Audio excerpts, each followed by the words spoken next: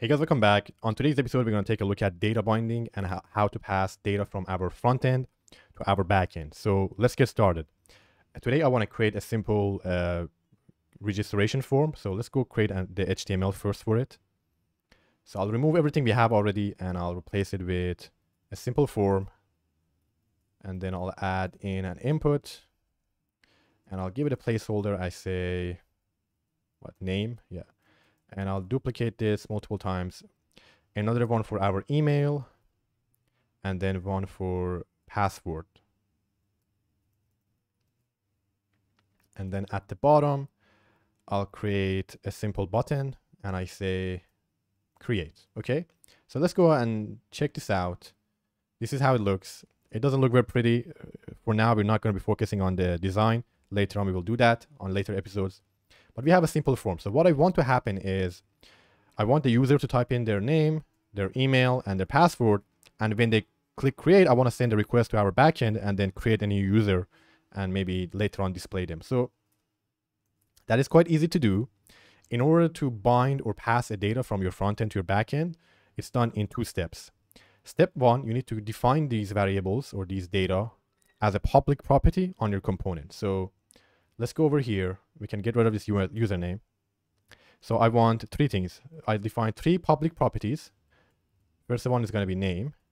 The second one is going to be email. And then last one is going to be password. So first we need to define these as public property. So they are accessible to our blade file and our front end. And then to bind them together, right, kind of sync them. So when we change the front end, it will be sent to our backend. We can pass all of our inputs an attribute called wire model. Okay, and then inside wire model, you can give it the name of your public property. So we have name, email, and password. I'll just give it name. And I'll repeat this for all of our inputs. So this one's going to be email. This one's going to be password, right?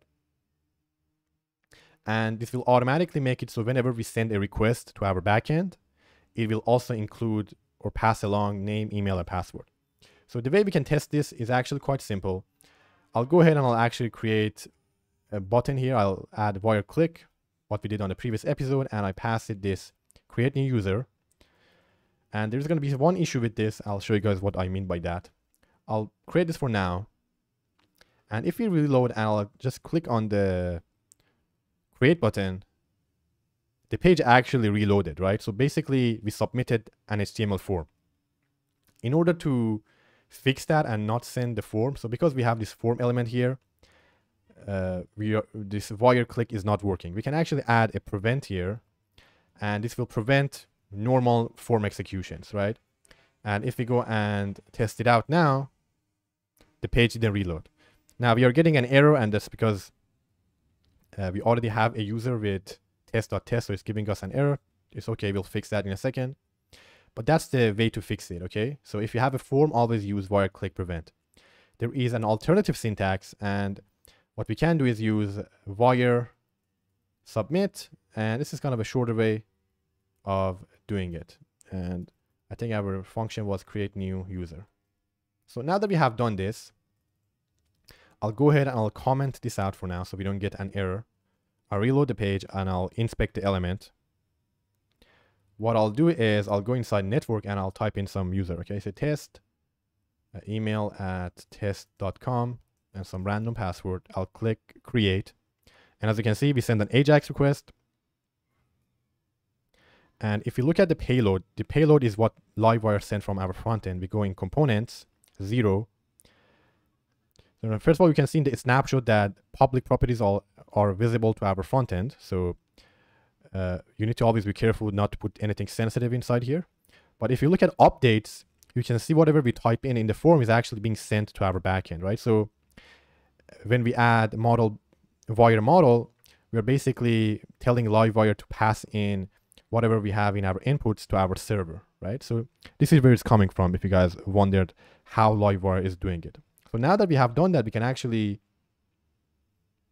go to our just create new user, update it, and then instead of using hard-coded data, actually use our public properties. So I can say name, and then I'll do the exact same thing for email, I say this email, this password, just like that, and it should work. So we can, and one thing we can do is we can actually display all the users on our page, right? On the previous episode, we created this users all. Well, we can actually go ahead and use this today. So I'll go ahead and under our form, I'll add an HR tag, and then I'll use a for each loop for each users, user, and then I'll just echo out, I'll create like a P tag and then say, or maybe we can go with an H3 tag and display just the user's name, okay? Just like that. So I'll save this. Let's go ahead and test it out. I just click on create and boom. This is the new user I just created. I'll add another one. I say user123. We need to make sure we change the email because we have a unique check on our database. And just like that, guys, we have created a simple registration page. It doesn't look pretty. We don't have any CSS. But just like that, we have created basically a dynamic registration page without any page reloads. And it works very fast. As you can see, I'll update this. Boom. And Livewire is also updating it and displaying the user under it in just a few seconds. Okay, very easy to do. Now, we don't have validation yet. I'll cover that on the next episode. But this is just the very basics of data binding. Now, there is some security concerns regarding public properties. Now, whenever you pass data using render method, they won't be publicly accessible unless you echo them on the screen. However, public properties are always visible to your front-end users. So you should never put some sensitive information here. Okay, so if you have some, I don't know, secret password, you should not use a public property to store them. Always use the render method, okay? That's the better way of doing it. And we can also check this out. If I reload the page and we go on our, and maybe here I'll set name to secret name. And then here I say secret email. And we go in our element. It's actually available here. I don't know if you guys can see it. It's quite hard to do, but on our div, there is something called wire snapshot. So all the public properties are included in the snapshot, right? So you need to always be careful of that. So you don't include some sensitive information in the public snapshot. And again, all of these can be changed by the user. So you should never trust anything that's inside these public properties. Always you should validate them.